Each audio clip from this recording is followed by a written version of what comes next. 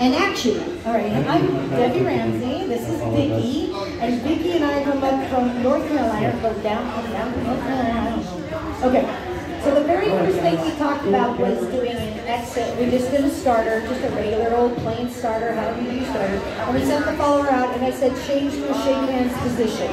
The first pattern that we did was we allowed the followers to come straight down slot and just did a simple side pass. Underarm pass or tuck or however you want to call it. Now again, I'm a lead down the slot and stay down the slot kind of leader, which gives the follower lots of room. But even if I did this and I just kind of kept it up, the follower could still choose it and I was going forward without doing any grabbing, right? Then I told the followers, if you want to open up, you tell the leader that you want to do something, right? I'm like, oh, hi. Okay, so my follower is giving me the eye.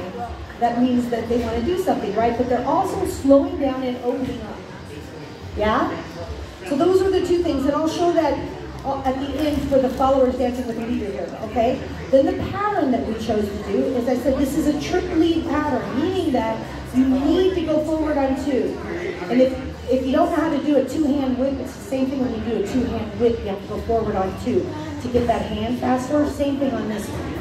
So I'm going back on one and forward on two, and then once I get them to this position, I have to press in and back up. Back up, back up, back up, back up, back up, and send my follower out. Okay? It can be done in 6, it can be done in 8. So if I go 1, 2, 3, and 4, 5, and 6, that's an easy, simple 6-count pattern, yeah?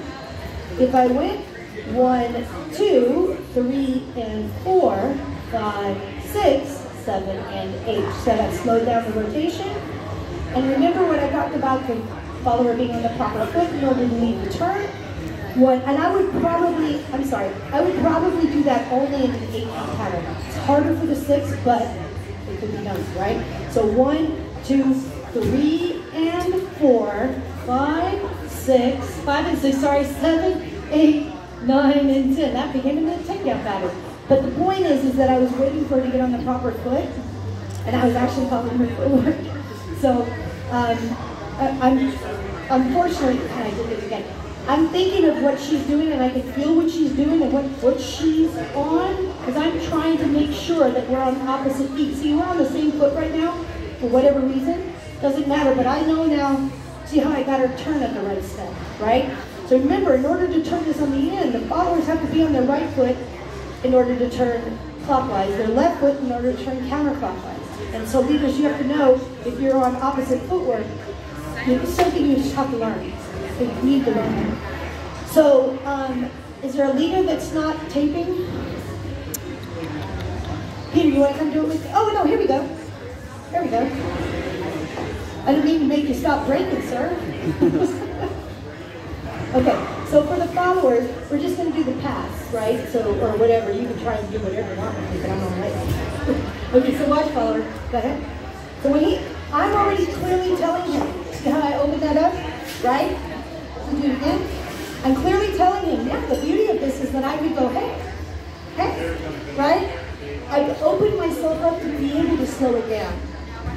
But if I'm forever going 1, 2, 3, oh, okay, well, actually, you did great. You grabbed me, you know, okay, that's it, good job, my friend.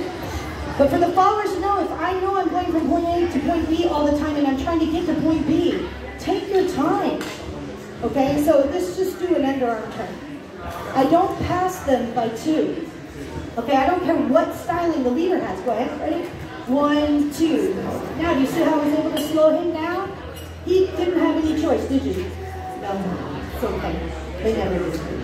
All right, you guys, I'm Debbie Ramsey. My phone number is 919-274-4400.